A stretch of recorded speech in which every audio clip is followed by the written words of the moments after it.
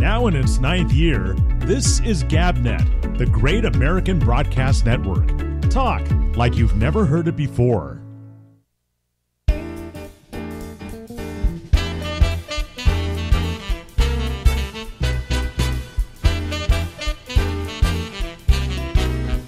Hey,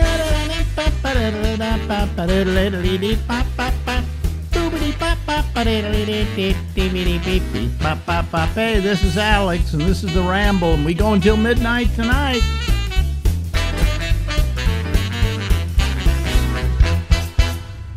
Ladies and gentlemen, hey, it's Lori Thompson. Hey, Lori. Hey, Lori. Hey. Doing that, yeah. What, you know, how you doing? How you been? What's happening? Not a lot. I mean, I love this week with Thanksgiving because the whole week kind of gets the Thanksgiving vibe, you know, where people are friendlier and kinder, even at Sam's Club, where everybody's rushing to get all their, you know, stovetop stuff in for the big day tomorrow. But yeah, I'm doing well. Yeah. Okay, good. I'm glad you're doing well. Yeah. So anyway, this is Thanksgiving week, and actually the thing we're doing right now will broadcast tonight. So whatever we say can be like, hey, tomorrow is Thanksgiving, and it's all going to be okay. Okay. You know, I like it. Yeah. Yeah, because Thanksgiving, I had a new appreciation when I started working with you because of the studio audience. And they would come in droves. You decided we would do the show for Thanksgiving, and they responded so well. There were just fleets of them. Well, see, it was a day they could come down because they had the day off. You know. Yeah, so and they didn't come empty-handed. And the reason, the reason I did Thanksgiving is because Thanksgiving doesn't really start till 2 in the afternoon. You know, for eating and things like that. So we could do it, and we could kind of have a little kind of Thanksgiving with each other from the show. Yes, that was exactly it. So I thought that appealed to me, you know. Yeah. That appealed to me. And then you could go do whatever you were going to do on Thanksgiving. And I don't know, did I have a family? I really never had family out there. I had my mother. No, I didn't. So I had my mother. Was my mother dead by the time we went to Live 105? No, she was. Oh no, she died. She died. No, she died here when I was in New York, because I remember I got the message. I got a call from my business manager Gary, saying, "I have news for you. Your mother has died. Here's the doctor." And he handed the doctor over to me, and yes, she passed. And you know, I know what it was. That wasn't when she died. They called me to ask me if I wanted to let her die. Oh, really? Well, you had? Yeah, I was in Macy's shopping, and the doctor said she refuses to eat. Okay, and we could feed her. We can force feed her with fluids and everything like that, you know, and so on and so forth. But you know, she wants to die. Yeah. You know, and so do you want us to like not give her any sustenance and you know, food and things like that? And I said, yeah, just let her go. You know. And then I got a call the next day that she had gone. But it was in Macy's that I had to make the decision to let her die. Wow. Now, that's bizarre because on cell phones, you never know the context. And when you're calling someone. I can't remember what I said to the doctor. I think it was something like, well, she's annoying anyway, so let her go. You probably did. You do. Yeah, I was in Des Moines at the time covering the ramp up to the Trump-Hillary face-off. Yeah. And I was in the van. I was driving to some press conference in the station van, and my brother-in-law called, and I thought, this is weird. And so he said, your mother just died. And I said, well, I think I better pull over. That's what I remember I said, because I didn't think that, you know, while you're at 70 miles an hour. Well, you liked your mother. I remember that, and your father. She was a very good mother. She was very flawed, but she loved us ferociously, and she was fun. She was a very fun mom. My mother was kind of cloying. Yeah? Yeah. You know what I'm saying? She kind of like, it was weird. It was weird, you know. Yeah. See, you were an only child. I had two others to amortize the cloyingness. Mm-hmm. It was just spread over 3 as opposed to all. But the oldest child and the only child, I think, have a special row to hoe because our parents are learning. Were you an only child? No, I was an oldest child. Oldest child. So okay. I had my parents for 4 years all to myself. Yeah. And I still think my sisters resent that. I do. Well, I mean, it sounds. Yeah, but being the older sister, you had more responsibilities than any of the other kids. That's true. You got to be a role model, and when you're looking after those kids, when you're only 3 of them, with 3 at home, and something bad happens, somebody punches through the drywall or wrecks their big wheel, you're the one who's going to have to explain it. Yeah, well, and so you're right. It does give me an effect. I don't know the feeling of having a brother or sister because I was an only child. Yeah. I almost had a brother or sister because my mother was pregnant, but then she had a miscarriage, and do you remember that? I remember that too. I think I reacted by going, "Yeah."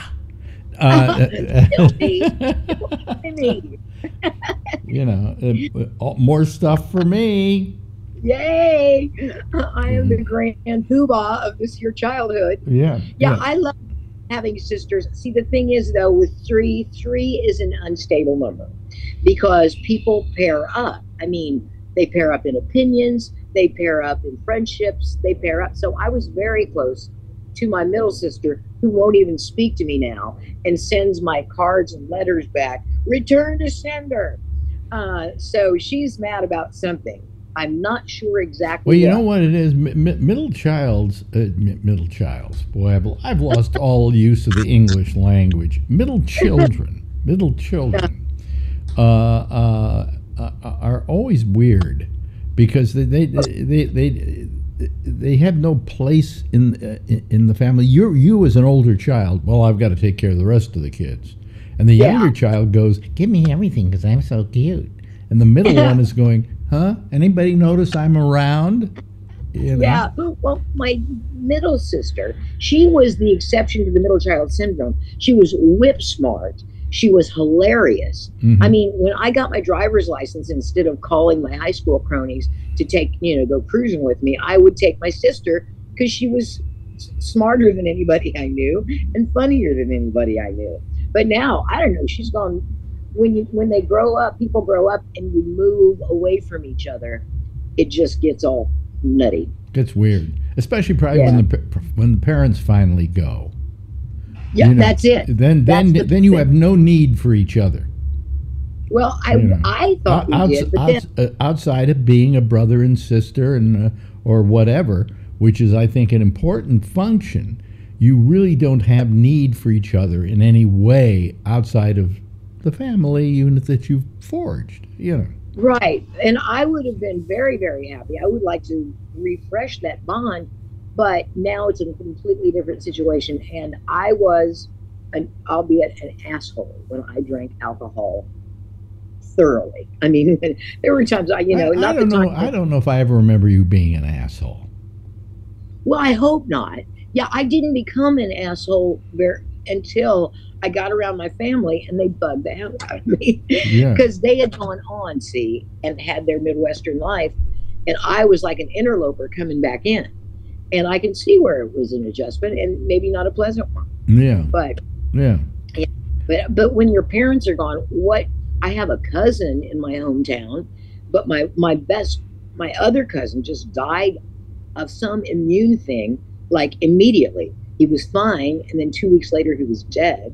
I still don't know the full scoop. And so there's what reason do I have to go back to that hometown except to just walk around? Yeah. Yeah. The hometown is Clinton. Well, yeah, and the hometown was mom and dad, I realized. Yeah. When they're gone. Yeah. The draw, not so much. And the town's changed. I don't know many people there now. Wow. Well, today is the day before Thanksgiving. Yes. See, we can do that because we're actually running this on the day we're doing it. And today is Thanksgiving, but tomorrow is Thanksgiving. But today is the 60th anniversary of the death of JFK. Oh, I did not realize that. You're right. Yeah. Now you see, I don't think you have a different relationship to it, because how old were you 60 years ago? 3.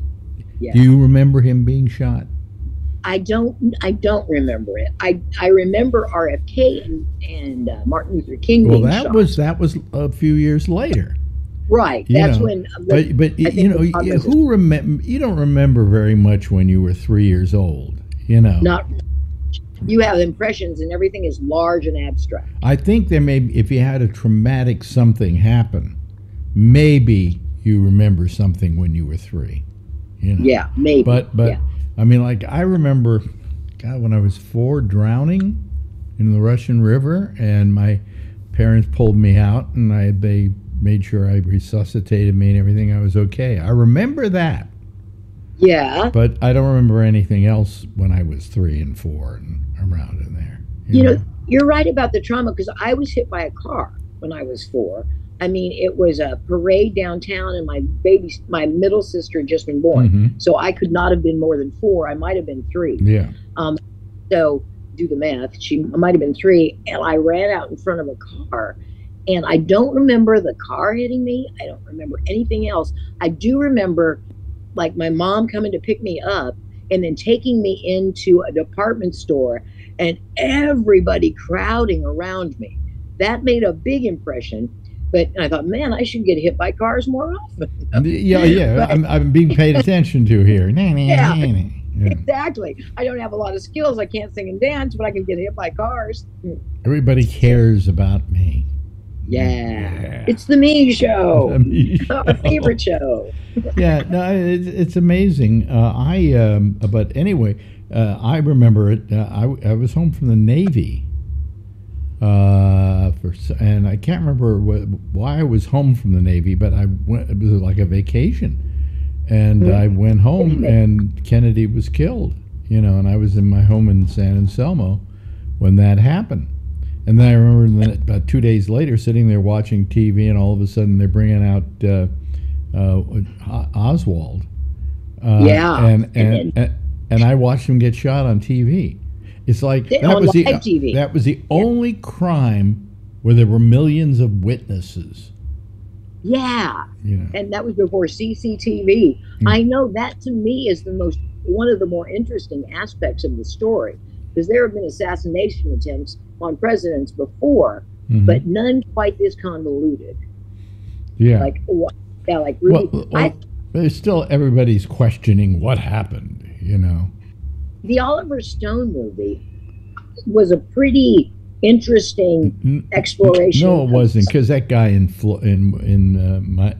New Orleans, trying to remember his name right now, the DA was an idiot. Was it Jim Garrison? Jim Garrison. Yeah, he was an idiot. I mean, I don't know. There was some kind of publicity he was trying to get. And I think he was he was onto something, but not onto what it really was. Yeah. Well, sometimes you have to follow those false leads to get to the meat of the real. Well, lead. I've often said that, and I've often felt over the years that the reason why they have kind of hidden what happened in reality is because, really, if you want to look at it, it was a mob hit, is what I believe it was. Yeah. Wow, that makes sense. Yeah. Because the mob, he did everything. It was kind of not a JFK. It was RFK that was doing all the going after the mob and the mafia and so on and so forth. And they wanted him dead, but they realized it would be easier if they killed the president, because if they killed the president, it would cut him off at the knee. It would cut Robert right off at the knees. He wouldn't be, he wouldn't have the position anymore. Yeah.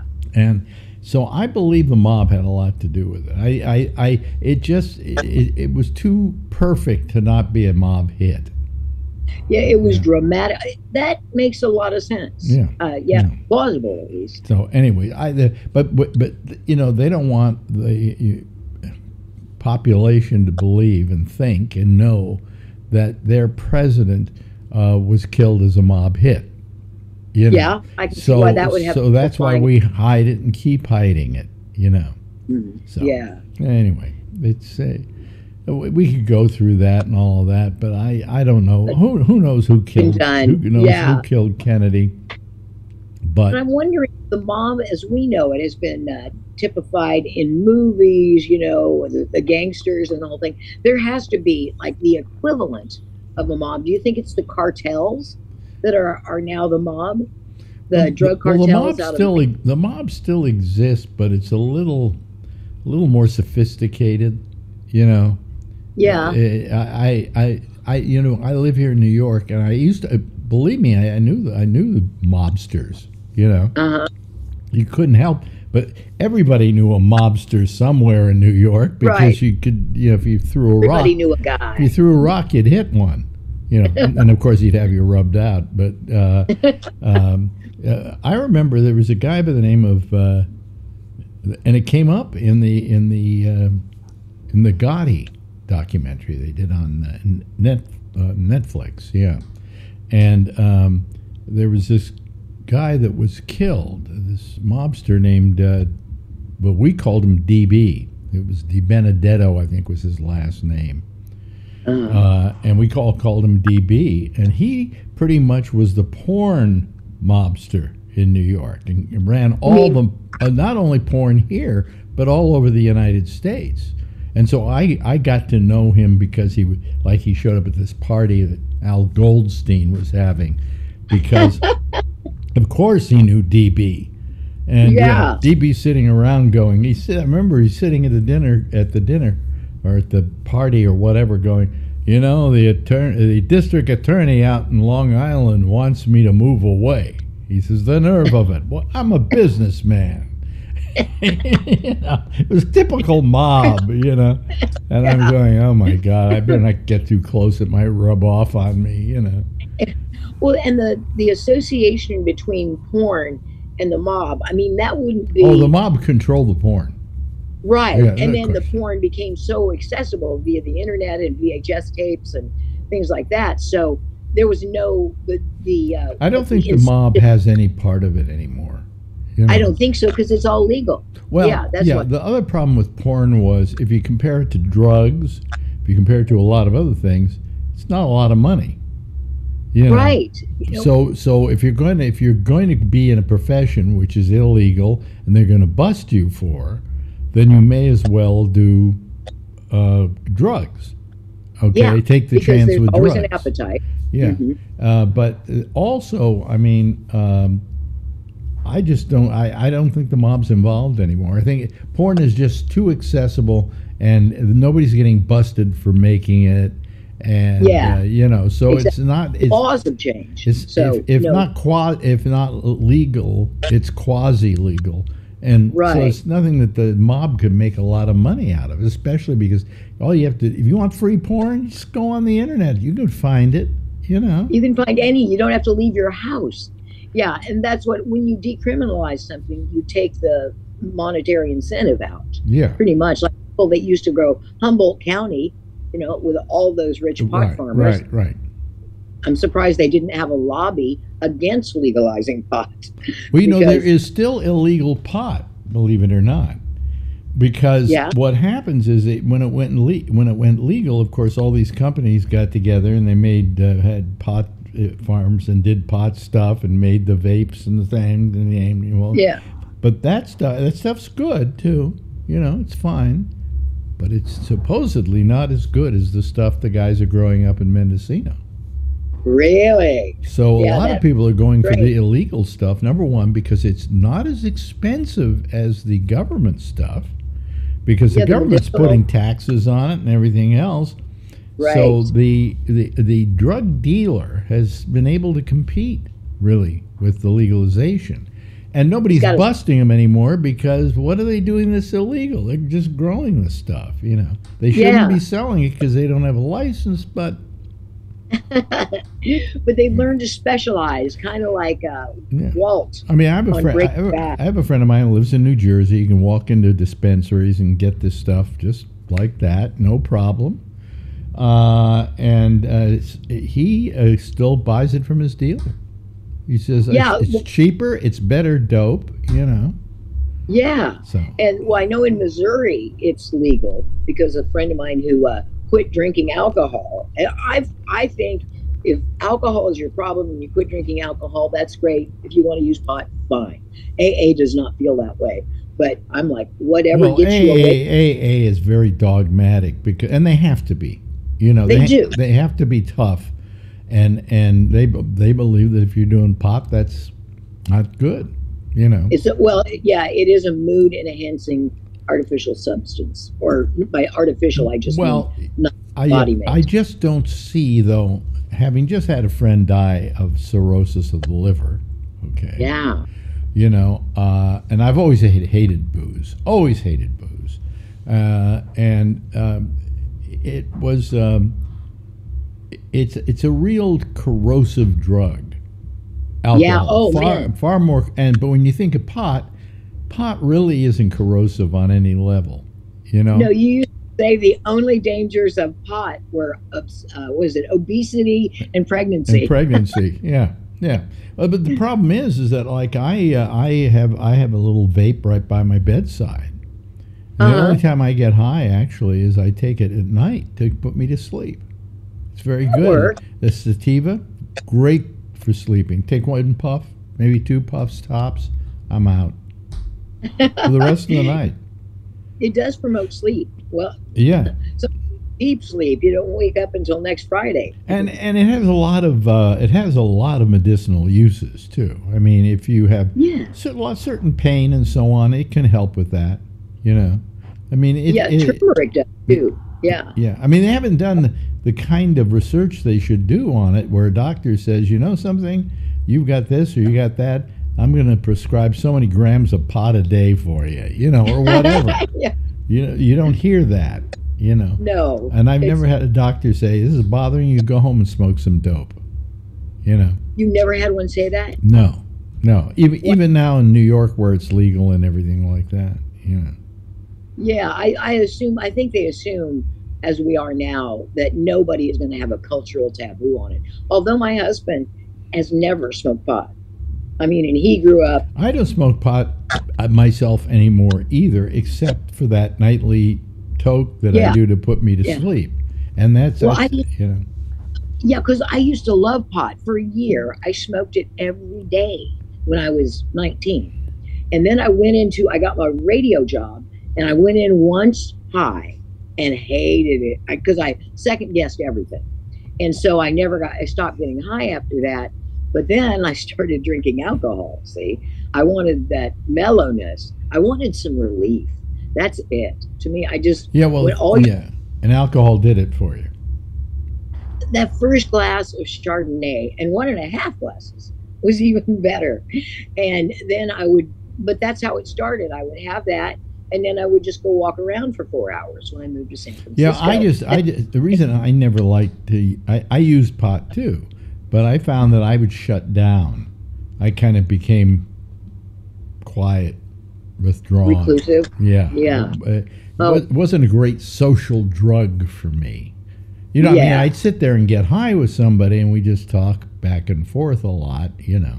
I remember, but alcohol can make you a little dull. Yeah, I love the story of my old friend P.J. O'Rourke came over to my place, and we were sitting on the rug of my apartment, because that's the best place to do pot, leaning against a beanbag chair, and smoking it and passing it back and forth.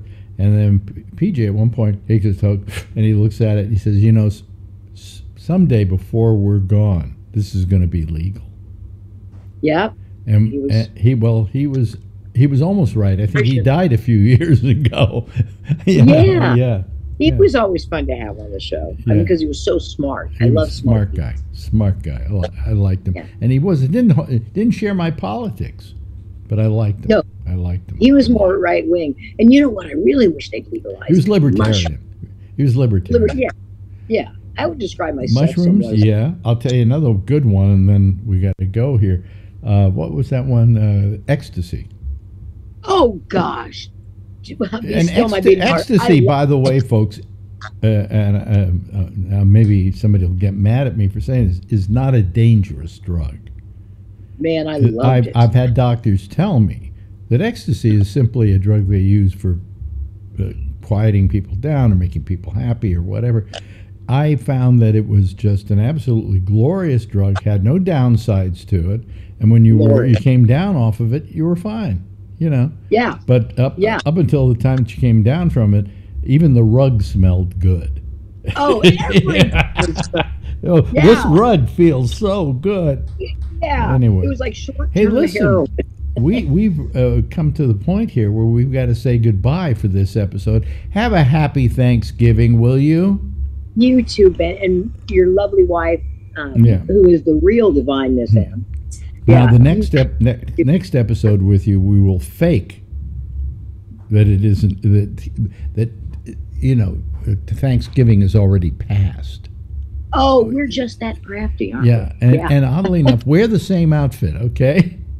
Well, I can, or I'm starting to keep clothing changes in hand. Wardrobe switch. Oh, really? Yeah. Ladies and gentlemen, that there is our old friend and companion, Lori Thompson. Thank you, Lori.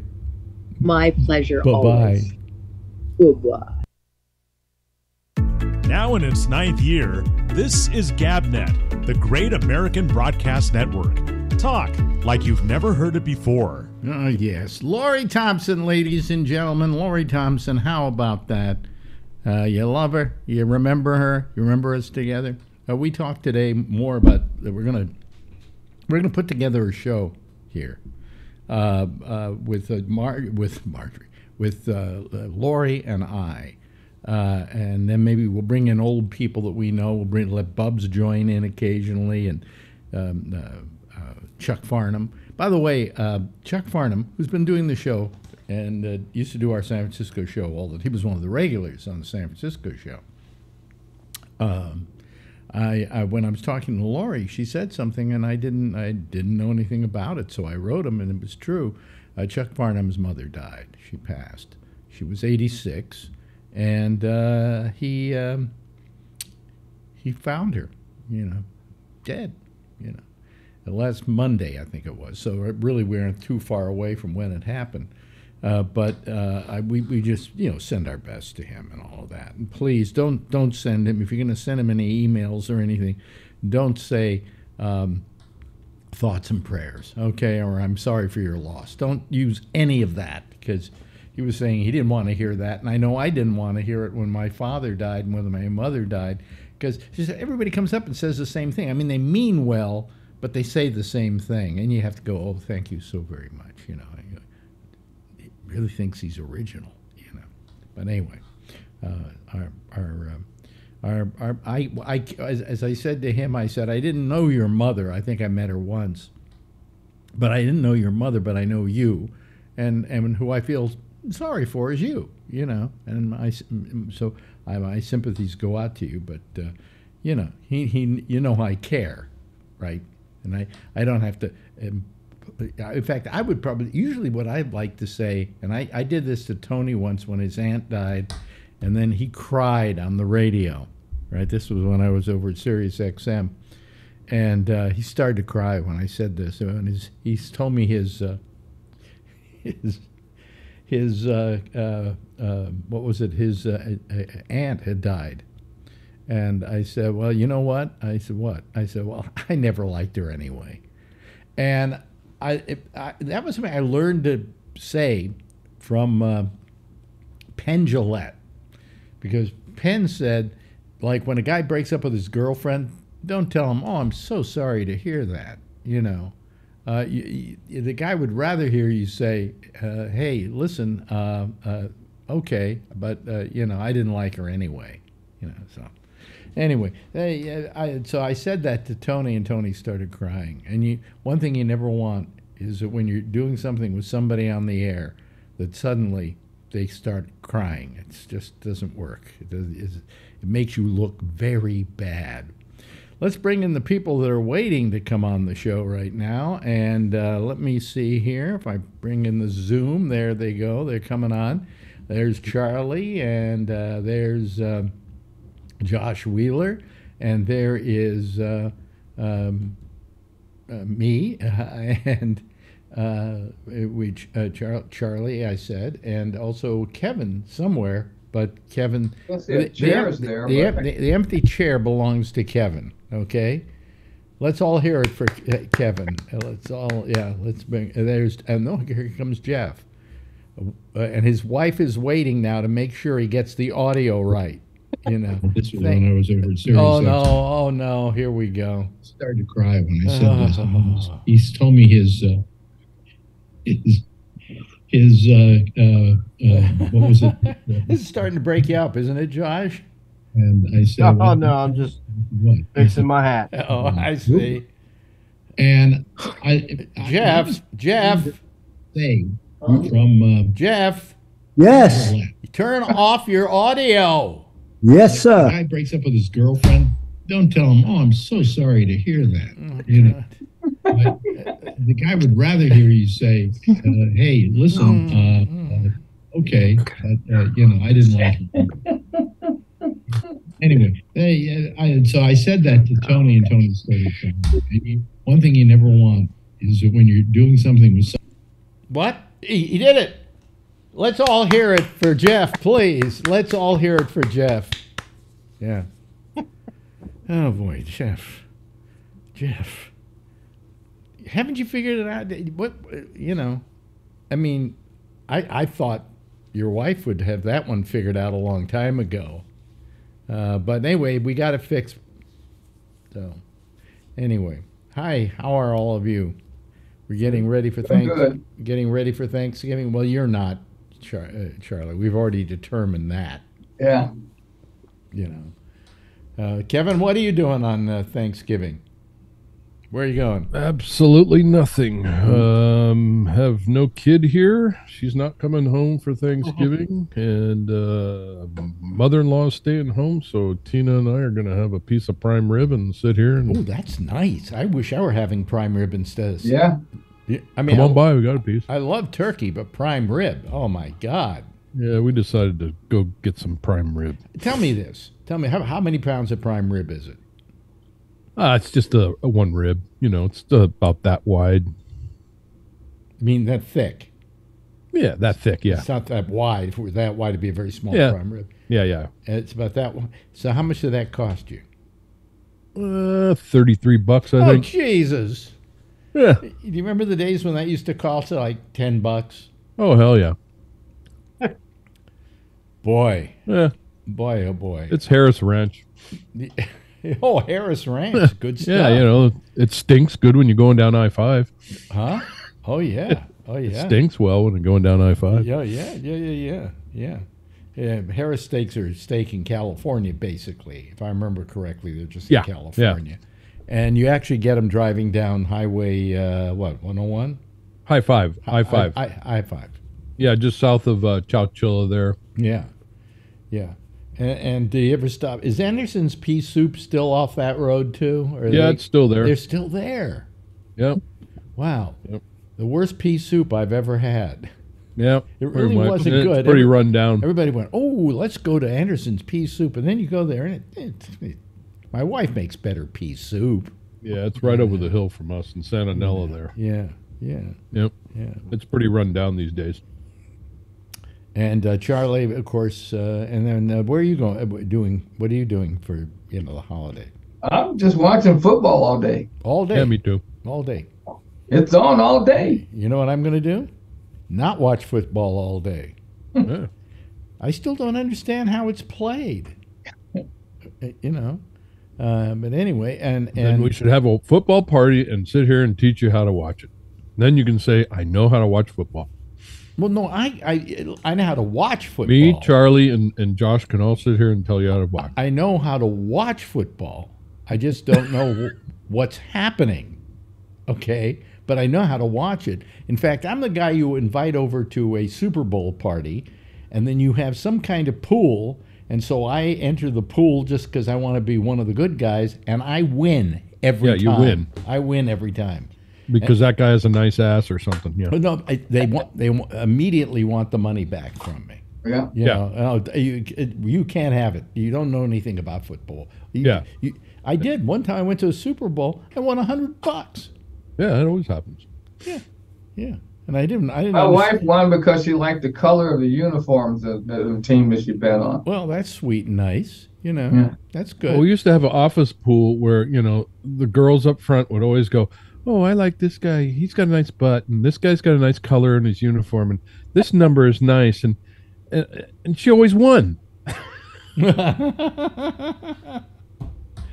Oh boy! I go, we don't let her in anymore. Oh boy! Yeah. By the way, I want to. I guess I'll get serious early on in the show here. Good. Because there was something that I thought of after the show the other night. Josh and I kind of got into it about what was happening over there in Gaza, and not that we get mad at each other and fight horribly or anything like that, but we disagree.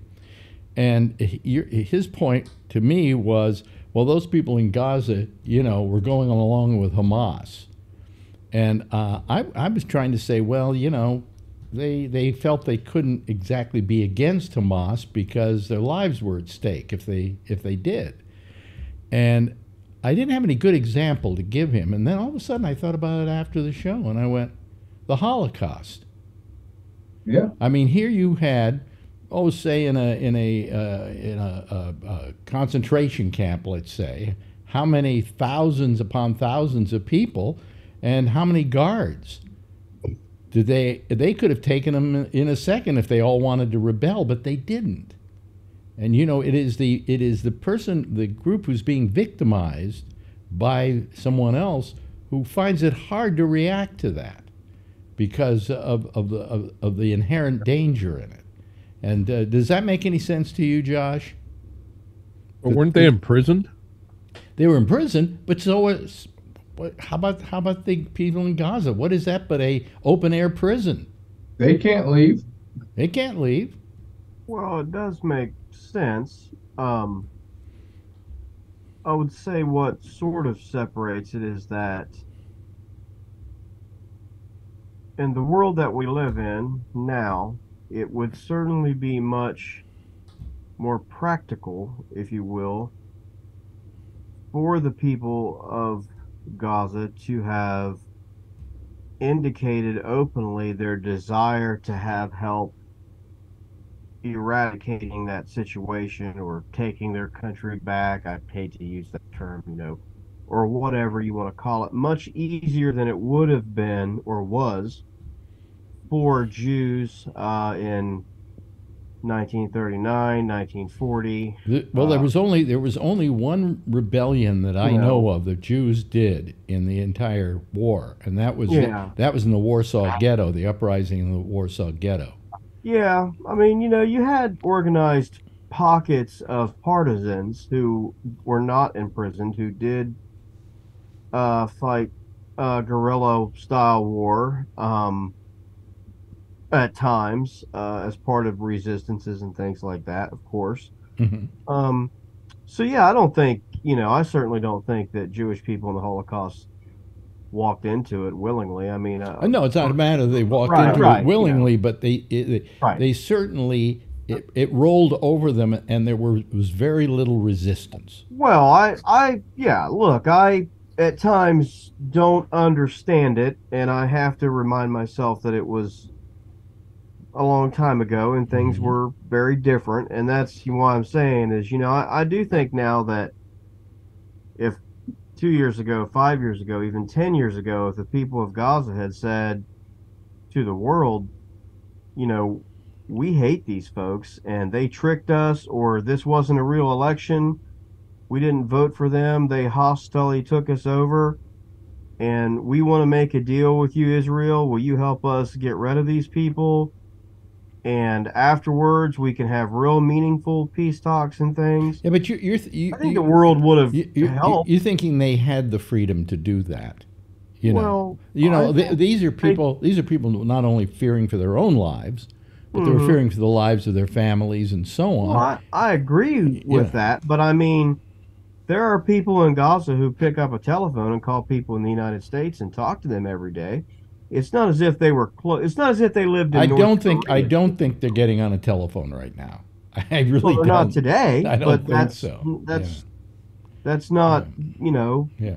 2 months ago, Char- 2 years ago, 5 years ago. I'm just saying it's not North Korea by any stretch.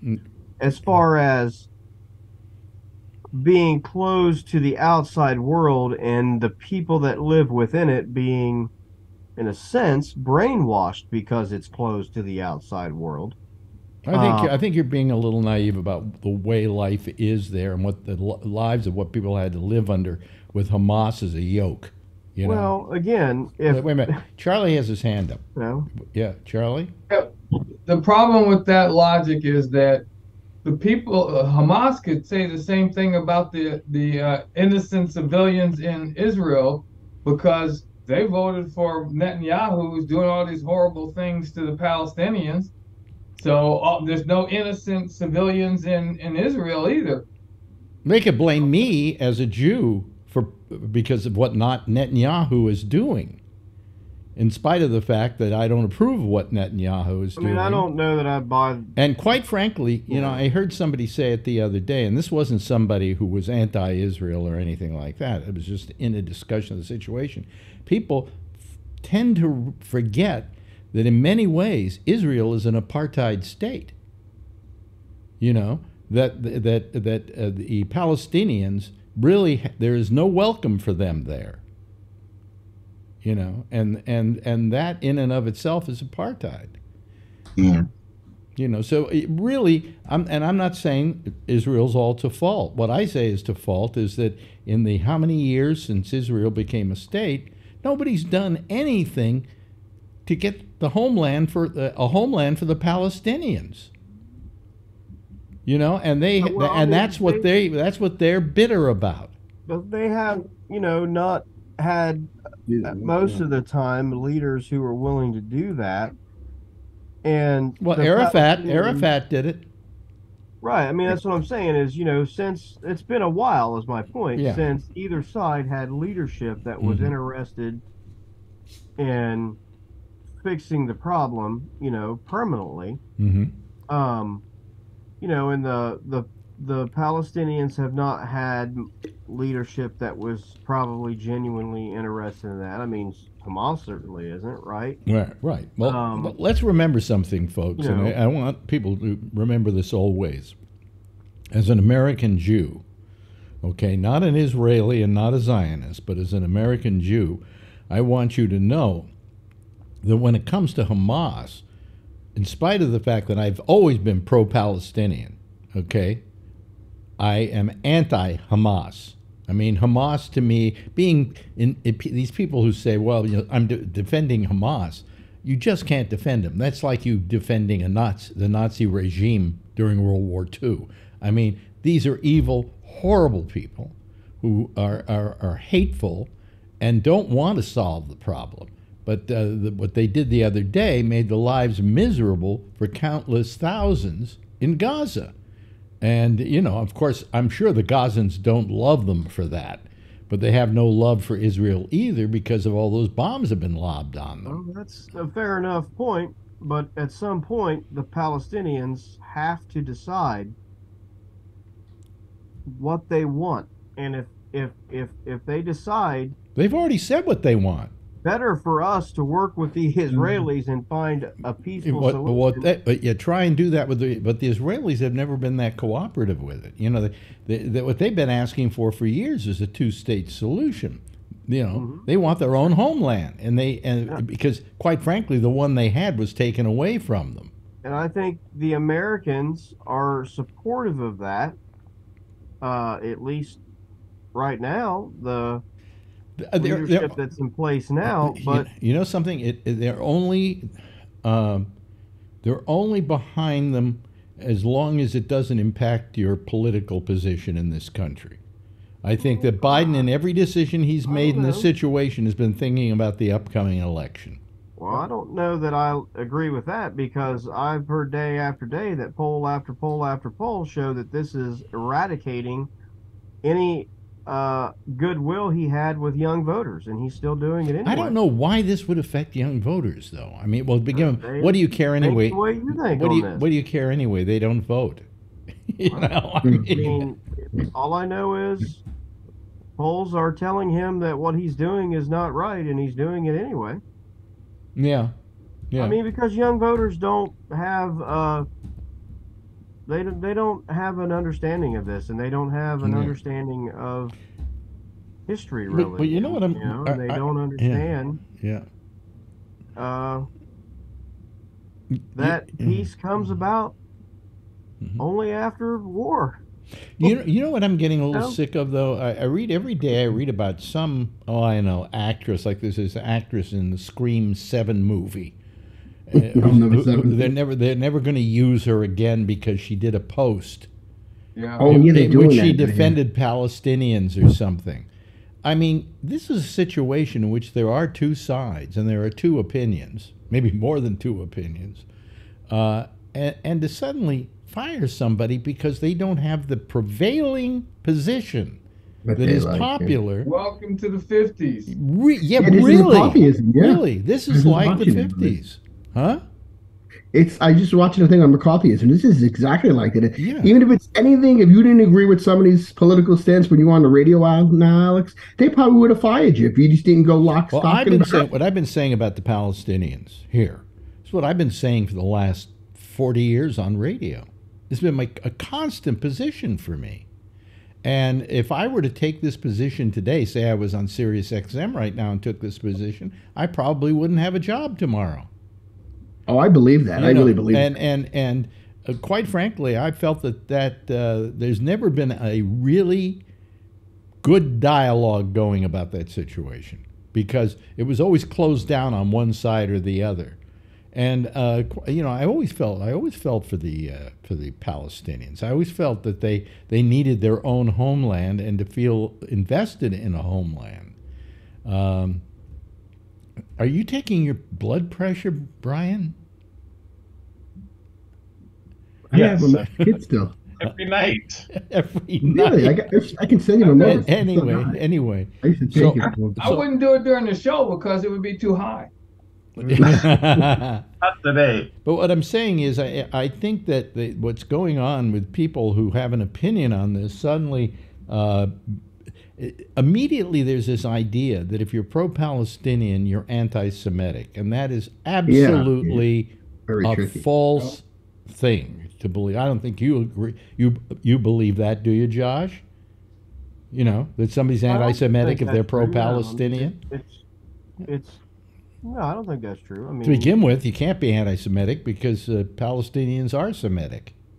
That's true. Yeah. Yeah. Touché. Well, and what I just said, a lot of people don't know.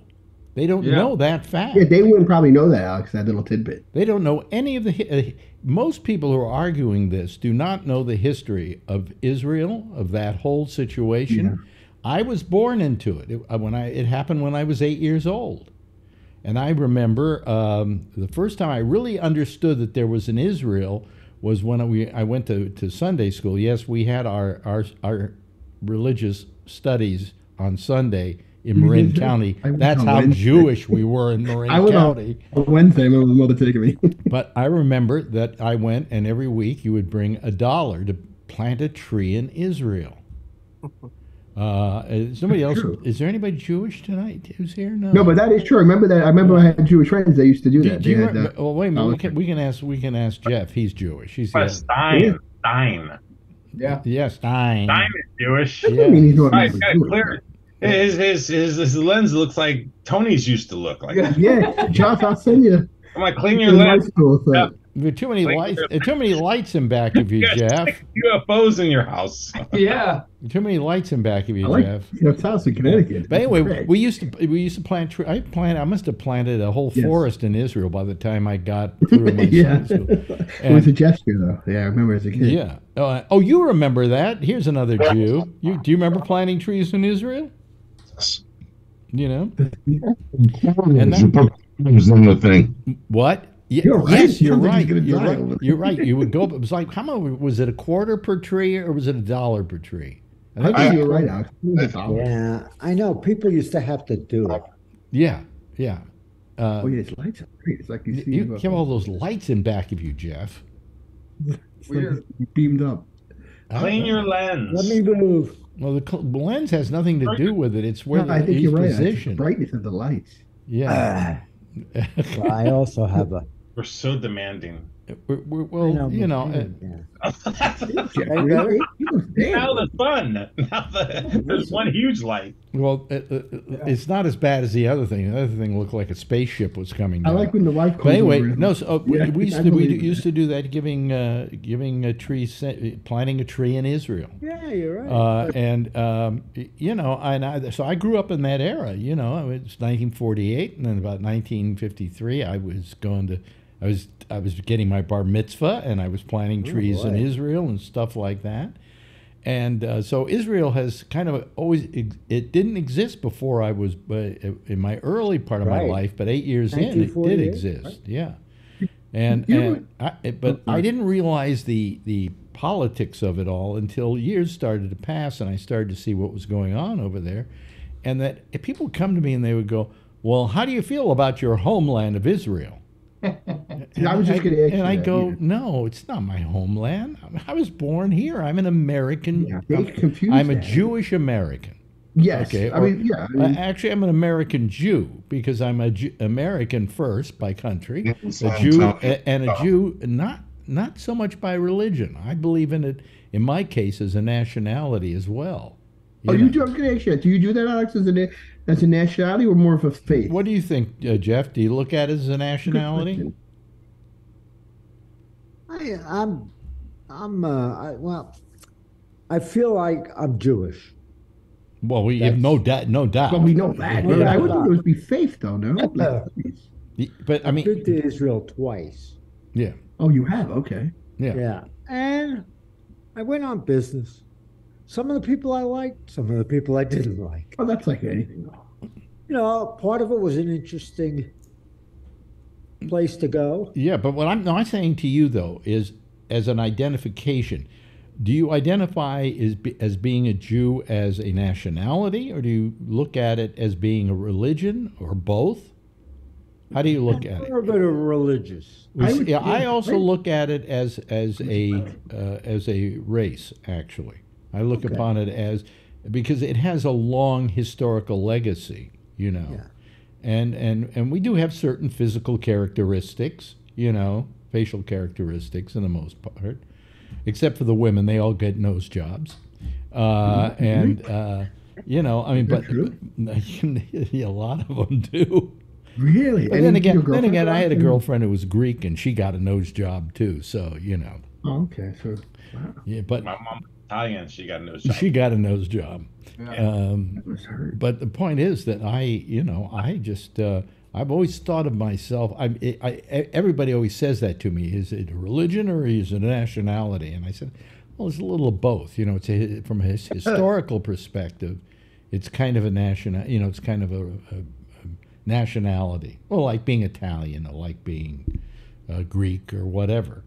And then I kind of never really considered myself Italian. Like when I was an Italian American because I spoke bits and pieces of it. I never really understood. Well, you didn't have to the speak Italian. Do you know by being Italian or even part Italian that you I'm can 100%. you can move to Italy tomorrow and buy property and all of that and automatically get citizenship without even having to do anything. My brother went to Italy, and I don't know if I ever told you this, Alex.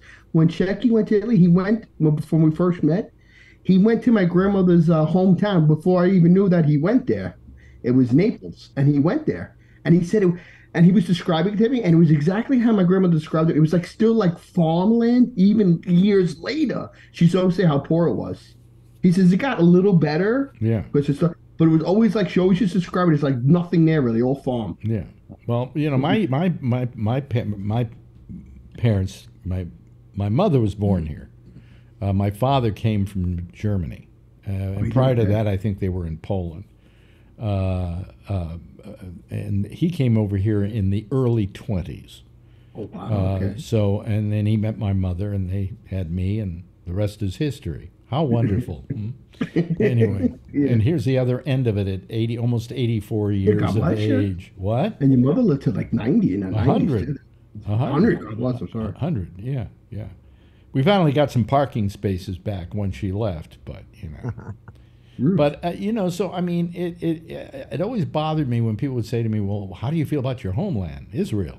And I go, that isn't my homeland. I'm sorry. And I don't ever intend that it will be. I never had any desire to go there. Okay. I was going to say, it sounds interesting to go, though. That'd be interesting. I'd like to go to Israel. Well, have you ever met any Israelis? Not really. No. Very arrogant bunch. Really? They can be very mean. Yeah. I found, especially the men. The women are different, but the guys are over the years, I've found them to be quite arrogant. Yes, and that's Israeli, the nationality. Okay, not Jewish. All right, because there are people who live in Israel that aren't Jewish, and are citizens here. In fact, two of the people they let go, I think, or that died, and they returned. Their bodies the other day were, I think, from where? Trying to remember now, but another country completely. You wouldn't even think that was. It's almost like they kidnapped them and went, "Whoops, we got the wrong people here." But who's raising their hand? Alan. Tony, have you had a lot of coffee tonight? What? I actually only had one cup. He sent me coffee. I need your box. Well, wait a minute. Can I ask you a question? Did you send me coffee? He did, Alex. Was that you the one that sent me all that Starbucks coffee? Oh, you sent in Starbucks? I think I got another brand. Well, I got one. I got one that came to Bennett Miller, and you didn't send that to me. Mm-mm. I'm trying to find out who sent. You didn't send. I didn't send it. Anybody here send it to me? Huh? No, I didn't send you nothing yet. I know your birthday is the 17th, I think, right? 18th. 18th. I'm sorry, 18th. Yeah. What I was gonna say is, every time you say something, by the way, turn your mic down a little bit. Turn your mic down. Oh, wow. Yeah, because you're distorting. Sorry. Yeah. I'll come back. You're fine. Yeah. Anyway, where were we? So anyway, it's just like I was thinking about it a lot the last couple of days, and it really bothers me that a country's politics are being associated with my religious beliefs and my cultural heritage. Okay, and that a horrible guy like Netanyahu, I consider disgusting, is a person who is creating probably more anti-Semitism in the United States than any other single person because of his actions. How long has he been in power, Alex? He's been in power, 12 years? Something like that, Josh? Do you know how long he's been in power? Something like that, yeah. Too long. Yeah. They may need change. He's not helped the situation. Yeah. Sure. But no, I think he's caused more anti-Semitism worldwide, actually, by his actions in this case. So my point, just for clarification, I guess, is in the overall macro whatever. I think historically the Israelis have overreacted many times. They've chosen poor leaders. They have not helped themselves in the peace process much overall over a long period of time. So while I support them now, I have reservations with them and issues. My mini point to today, if you will, is just that acknowledgement of a lot of things in, with the Palestinians and in Gaza that are troublesome. I just don't view them as complete victims the way everybody else does. Well, I think they bear some responsibility versus some people. Wouldn't you say that the people in Israel, however, bear? For instance, Hamas was elected into power in 2012, I think it was, 2007. 2007? That long Yes, ago? that long ago. Half the people that are being bombed weren't even born when Hamas was elected. Yeah. Okay. And yet, for years now, they've had a pretty robust democracy in Israel. I think you will agree, and they keep reelecting this dope. You know, they keep reelecting this what I consider one of the worst leaders in the world. And so I mean, aren't they just as complicit in all of this? Well, I did say in the very beginning of all that I have real trouble with Israel's policy path that got them to this point. Now, I don't want that to mean I think, oh, that they hadn't done all that. That wouldn't October 7th. No, that's horse crap, right? That's like people saying, listen, nobody he didn't can give Osama bin Laden a reason. He wouldn't have. If somebody says they're for Hamas, that point, you're done. if somebody says they're for Hamas, then I'll be all over their ass. Right. Okay. Oh, yeah. Right. But if they say they're for the Palestinians, I don't consider them particularly anti-Semitic. But like I was watching TMZ today, and the guy on that show was equating being pro-Palestinian with being anti-Semitic, and I went, "You're an idiot. You're a moron." And he's Jewish. He should know better. Yeah, I didn't hear what he said, but I mean, it's entirely possible to like Palestinians and like Israelis. I mean, you know, I do. I mean, I don't, you know, if a Palestinian walked down my street right now, I wouldn't throw a rock at him. Yeah, the only reason I'm pro-Palestinian very heavily and have been for the last 40 years, as it were, almost my entire time on the radio doing talk shows, is because I feel for them, because I feel they had a homeland taken away from them, and nothing was given to them, you know, and kids were growing up in the desert just being bitter against Israel because their home had been stolen from them. You have to put yourself in their position. You know, they have a reason to be bitter, but let's stop adding to that bitterness by acting like we did in Gaza, by bombing them to a fare thee well, and creating a whole new generation of children, some of which are even premature right now, who will grow up hating Israel. You know? Well, they teach. I don't know what's going on. My volume should be better, right? Yep, much better, much better. They teach kids in Palestine, in Gaza, to hate Jews, to kill Jews. No, not Jews. No, they don't do that. Israelis, Zionists, but you know, not Jews. Yeah, okay, Israel's. Yeah. Well, I mean, but they have a history of having this feeling about Israel because they were displaced. They were completely displaced. I mean, suppose you had a home. Let's say you had a home in 1948 in Palestine at the time, and the UN said, "Oh, tomorrow this is Israel. You all have to get out of here." And your home is appropriated from you, and people are moving into it and living in it now, and you're out in the desert somewhere. Aren't you going to be a little bitter? Yeah. Yeah. Except for that was 75 years ago. That may be 75 years ago, but, you know, nothing's been done in that 75 years to correct the situation. I'll agree. You know, and to say, well, look, the rest of the world does care about you, and here's a place where we think you can be. You know, I mean, the Jews should have been given part of Germany. That's what the Jews should have been given. I mean, they got they got a raw deal there. They should give the Palestinians like Indiana. Nobody cares about Indiana here. Yeah, right. And then it gets them away from Israel and the Jews, and there might be a few synagogues in Indiana, but in any case. Yeah, no, but I'm saying that, you know, what happened is that here's what I keep questioning. The decision in 1948 was made by who? Was that who's in the UN, right? Huh? The UN. Yeah. Where are they right now? Well, they're all to the ground, yeah. Are they doing anything to try and solve this problem? I mean, some of their subsidiary organizations like UNESCO and so on are supplying, supplies and things like that to try and help. but they are not in there trying to solve the problem.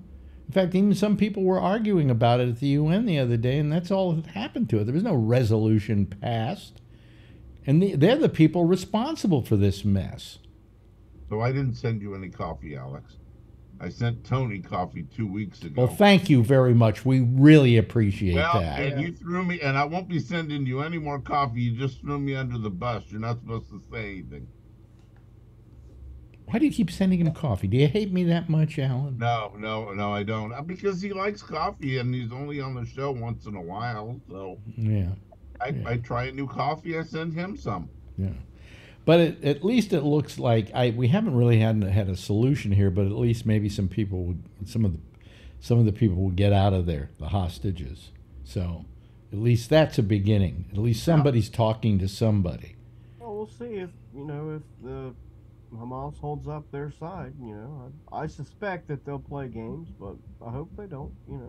Well, I seriously doubt that Netanyahu would go along with this if he didn't think they were going to live up to their side of the bargain.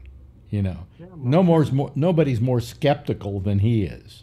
Well, yeah, we'll see. I mean, hopefully, it works out for people, obviously. But yeah, look, and to further clarify, I can't stand Netanyahu. Yeah, I think the only thing that I can't stand more than Netanyahu is people in the media constantly calling him BB as if he's like their best friend. Yeah, he's some cute. I like to punch those people in the face. Like it's your cute little puppy you own. But he's a terrible leader and not a very good person, honestly, from everything that I hear. I don't know what their thinking is electing him, other than very similar to some of the Trump crap here. He's a bit of a nationalist. Israel is known for a desire for nationalism, and that's what I said at the beginning, was they have made some foreign policy and mistakes along the way, and they probably do need to understand that long term, the only way to avoid much of this in the future is to get down to business of solving this problem and start talking, and don't stop talking until it's done. If that takes a year, it takes a year. But they have to figure it out. But it's until the bombing stops, I don't think you're going to come to any real solution. And I don't think Hamas is going to give up everybody, because I think they need a bargaining chip. Yeah, I mean, they're I think using human beings as a bargaining chip is pretty crappy. Yeah, I mean, they're a terrorist organization. Yeah, so, right, of course. So, I mean, I think probably, I mean, I don't know this, right, but I would assume that Israel's design, their end game, if they wanted to negotiate a real peace, would be to remove and eradicate Hamas by force, and then approach the Palestinians with who would you like your new government to be, and let's negotiate with them to solve this problem once and for all. That's what they should do. Yeah. I don't know if that's what they will do, because I don't work there. So. Yeah. But I mean, that's what they should do. I notice that they keep bombing Gaza, and I keep thinking to myself, is there anything left to bomb? I mean, from what I've seen, that the country's just rubble now. The hospital's still standing. Kind of. Part of it's gone. Yeah, well, but they were hiding Hamas underneath. That was the intelligence. There's still said that, but I haven't seen any proof of that yet. Well, I don't know what you guys need for proof. They took CNN through there, and no, they didn't take them through there. Where are the Hamas people they've captured under the hospital? Where are the dead bodies they've killed under the hospital of Hamas? Well, if they had them, they'd have been parading them in front of the news media every day. They say there's a blast door down there, but I'm sure there are other entrances to that place. All they showed were a cache of weapons. Wait a minute, a cache of weapons, and a tunnel. Okay, those were the two things they showed them, and it was showed to them by the Israelis. right? And so you're saying the Israelis went there and drilled that tunnel? No, no, I'm saying No, I'm sure I'm not the, saying that at all. I'm sure those tunnels exist, but I don't know that that hospital was necessarily a headquarters for Hamas. I don't know if it was a headquarters, but it was used for Hamas to get in and out of wherever. Okay. Let's say you're a terrorist organization, and you're going to build some tunnels, and you're going to put your troops somewhere. Okay, isn't under a hospital a good idea? Yeah. You know, I mean, but Yeah, that's my point. no, but the point is that, for instance, what did they say the other day? I'm trying to think now. I'm trying to go back to this. Oh yeah, they had pictures of them right after the attacks bringing people into the hospital. I saw that. Hamas supposedly bringing in people, but they were all bloody. I mean, Yeah, they were bringing them into the Patched them hospital. up, and who knows what they did. Well, with them. no, but they were bringing them into the hospital not because that's where they were going to hide them. They brought them into the hospital because they felt they needed help. I mean, for instance, I heard of one guy, and I don't know where he is and how he's doing now or whether he's even still alive, who got his arm blown off. You know, what are they going to do with somebody like that? Maybe they can let him die, or they can try and take him to a hospital. You know, I don't know. Look, I don't know what that cache of armaments were. They looked like a scattered amount of weapons that had been gotten from somewhere.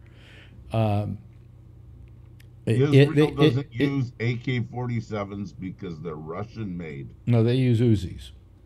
That's right, and those weren't. That still doesn't mean that they got those guns from people under the hospital. I'm not saying that Israel. I'm not saying Israel planted those, but we can't trust the source. Okay, you know, and even American news, who's ready to jump in on something like that, says we cannot verify any of this. That's the fine. IDF lies. They lie every day. I don't trust them as far as I can spit. No, it's a good thing you don't control them. Well, we also can't trust anything Hamas says. Exactly. You know. I don't trust either side. We're living in what they call, it's the old term, the fog of war. Okay, Yep. and it's very definitely a fog. Yep. And it's sad. Israel's not doing themselves any favor by acting just as horrendous as Hamas acts. Yeah. War is messy, and I don't agree. Wait a minute, is that can I write that down here? War is messy. We're gonna quote. Oh boy, is it a mess! Wow, you know. If the KKK lynches my brother, does that give me the right to go to the Catholic church down the street and grab every white person and lynch them? No, but that's not what they're doing. That's what Israel's doing. They killed 10 times as many civilians as Hamas killed. So if Mexico throws a missile over the border in California, look, would you agree? Would you agree at least that Israel didn't show sufficient restraint? No, I don't agree with that at all. Oh, you don't. Okay. They gave them a month. So it gave them a month to what? Leave? And so therefore we will kill children. We will have premature babies without any incubators. I know you take those premature babies and you just let them loose. And I saw that movie with that killer baby. Remember that movie? It's Alive years ago. I saw that. They can be very dangerous. I was a preemie. I was born 3 months early. Wow. And it shows, Tony. I'm kidding. I was in Lincoln. I mean, I'm a lot more pro-Israel. And by the way, looking every white person to move out of their house because I'm gonna bomb their house. And let's go to the original situation that predicated all this, which is the attack by Hamas upon Israel. Right. Terrible, just terrible, and horrendous. And I feel for every family who lost anybody in that situation. A lot of people didn't die in Israel. A lot of people got injured from these bombs too. Yeah, but I feel for anybody that was affected by that action. Okay, now how do you take care of that action? There are a lot of solutions, but in World War II, we softened up the area with bombs, and then we went in on foot. And guess what Israel's doing? And do you think that was necessarily right? I do. Oh, okay. Well, I don't want you running my wars. I don't want you running my government either. Yeah. Well. No. Okay. Speaking of which, I think Hamas is crap. I think Netanyahu and Trump came from the same slice of pie. I think they're both idiots and assholes. But you know, Israel has the right to defend themselves. let me take a quick. Changing the subject here. Okay. Let's go back to Tony's coffee. No. I like that. Let me ask you this. Yeah. As it stands right now, Trump versus Biden, elections tomorrow. Who wins? I don't know. In other words, how about you, I want you to go first. Josh? How do you feel? Who wins? I think Biden would win. By how much? I mean, would it be a decisive victory, or would it be something that is, I think that, obviously going to depend on turnout, of course. I mean, and I only have zero way to gauge that, but I think that it would be very similar to last time. Mm-hmm. How about if all of a sudden, say in January, Biden says, I decided I'm not going to run because I may not be able to win this election. I want this election to be won, and I'm endorsing what's his name in California? Gavin Newsom. Oh, now it's Gavin Newsom versus Trump. Who do you think would win that one? Gavin Newsom. Hands down. Yeah. I would definitely bet in Vegas. And let's have a debate. Let's see how Trump comes out on that one. I still think it's like Josh says. It depends the turnout. I mean, last time the turnout was the turnout to beat Trump. Who knows what the turnout's going to be this time? If people think that Biden would win or Newsom would win automatically, and they don't come out, I mean, then where are we then? Yeah. But if it would be dependent upon Newsom to inspire people to get out and vote. They keep saying the trouble with Biden right now is he's losing the young people because of his stand on Israel and so on. And my answer has been, since when do young people vote? I mean, saying that that he's lost the young voter. Well, I mean, did anybody have the young voter? Were they going to get out and vote? What do you think? Yes, Tony. I don't think it's going to be close to the election like you think, and I'll tell you why. There's just too many things on Trump that's going against him, and I think he's just too divisive. But really. He's got the highest rating. People don't care. The highest ratings right now. I don't know who these people are. If I had said to somebody 20, 30 years ago, back me up on this, Josh. If I had said, hey, this guy who's running for president has like 4 big charges against him, or 96 charges or something, are you going to vote for him? They go, no, you'd be crazy to vote for him. But right now, the majority of people you'll poll say, love Trump. What do you love about him? Yeah, I just don't believe the polls then, really. They just see way too many movies and too much television, and he's playing a role here that they seem to think is strong. All I see when he's standing there with his arms folded is Mussolini. They're also talking to a lot of people who are not paying very close attention, and I do think there is something to be said to factor in that, let's say, the last 90 to 120 days leading up to the election next May or June or whatever, when everything Trump says, every speech he gives starts getting national coverage every day, all day. Now, I know if you want to watch the cable news networks at night, MSNBC or something, they'll be doing it. Yeah. But people don't watch that. I'm talking about he gave a speech today, and the 6:30 evening news leads off with him calling his enemies vermin that he promises to eradicate, and arresting Biden. And I think as people start to see that every day, it's going to make them a little bit nervous. And I think you're going to have a lot of people who are like, it's too risky. I don't want violence and all that. Let's just keep with what we've got, you know. Well, the latest thing that Trump has been saying is that if he becomes president, he's going to get certain television shows taken off the air. Yeah. I mean, that's what makes him think as president he can do that. Is he will be giving those rallies every day when we're 90 days out or whatever, right? And it will move from Rachel Maddow's show or Nicole Wallace's show, right? Mm-hmm. It'll move to, you know, the 6:30 evening news on CBS and NBC and ABC, and it will then be the focal point of This Week with George Stephanopoulos and Meet the Press.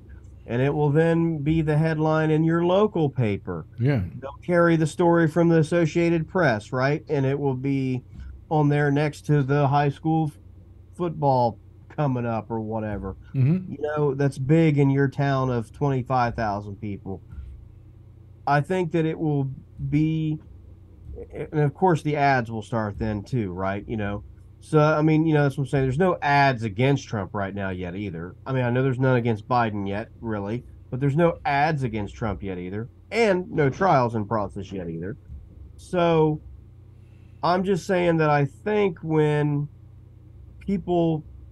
I think there's a lot of people out there right now driving around, walking around, living who are not really aware that he's given a speech twice now just to make sure that you understood it the first time, that said he would find the communists, the by the way, you know, the vermin, and eradicate them from our midst. Let me ask you this, because you're very politically astute. Do you ever, in your daily travels, come across any Marxists? No, I haven't run Isn't that a term that is maybe over 50 years old and doesn't even apply today? I don't even think in Russia you'd find any Marxists. Probably not. You know, so that's what I'm saying is I sort of wonder how some of those people will react 10 months from now. By the way, also, he keeps referring to communists and Marxists. Even communist is an antiquated term. Yeah. A little bit, yeah. Yeah. I mean, I don't think even anybody in Russia considers themselves or calls themselves communists. Yeah, it's hard to tell, but I mean, yeah, I wonder how people would react in 10 months when they start hearing about that line, and then 2 lines later promising the largest mass deportation in the history of our country. And to lock up anybody that's ever disagreed with him. And so who's going to perform this deportation, and how are they going? And I understand illegal aliens, but isn't this kind of diatribe the kind of thing we fought during World War II? Yeah, I mean, that's my point, is mass deportation. I mean, that's what they called the Holocaust, by the way, was deportation. I mean, you know, let's not pretend that they didn't. I mean, that's remember, folks, in the beginning, Hitler didn't want to have concentration camps. He just wanted to send the Jews to any country that would have them. Yeah. I mean, and by the way, no countries would take them except Spain. And somehow this terrible guy Franco took 1 million Jews. Wow, I mean, that's amazing, really. Yeah. But the United States, how many the United States took? None, right? Pretty much. 0. But there is some, you know, I have a wonder there of how people will hear that. Mm-hmm. I mean, that's what I'm saying is, so who performs the deportation, and who decides who needs deported and all? I mean, we'll have our own little Gestapo or whatnot ever, you know? I mean, perhaps we'll need a state security service. Our theme is playing, by the way. This is our last show of the week because we're taking tomorrow off and Friday as well. Jack's going to be on tonight? Jack will, hopefully. You know, I mean, it's always he was on, he was off, he was on. Yeah, he was I know off. it's a crapshoot. Okay. I hope he's on tonight too. Well, I hope so too. You know, but I mean, I had to deal with it last night. You know, and that was a night where I had the night off, and I didn't have the night off. So, anyway, but we will be back you know, the first of next week. But in the meantime, everybody have a very nice Thanksgiving. You, Josh, will have a good Thanksgiving. Good Thanksgiving to you, Charlie. Good Thanksgiving, Jeff, to you and Pamela. Okay. Thank you. And let me see here. Oh, yes, Alan. Alan, have a good Thanksgiving. You going somewhere for your Thanksgiving? My mother's. Good. Oh, yeah. And of course, the wonderful and attractive Tony. You're going to be at your mother's for Thanksgiving? Only in the morning to put flowers down, then to my sister's house. We made her cheesecake, Alex. We figured it out. Okay. All righty. Yep. And of course, Brian. Brian. Thanks, Brian. You've been a little quiet tonight, but you know how we enjoy you too. We enjoy all of you. You're really terrific. Everybody, give a big wave goodbye, and I'll give a big wave goodbye at you. And we'll see you next week, hopefully on Monday. Bye. And that's it. Well, there they go. They're all going away. Let me just put me up here. There we go. There goes the citizen panel. That's our citizen panel for tonight. There'll be another citizen panel right after me on the Jack Bishop program, The Intersection. You can call him on Skype at GabNet Live. I'll see you again Monday on the pop-up show at 4:30, rather 4 o'clock Eastern Time on Facebook, and then again next Wednesday, same time, same station in life. In the meantime, as always, if you see her, tell her I love her. Happy Thanksgiving, everybody. Gobble, gobble.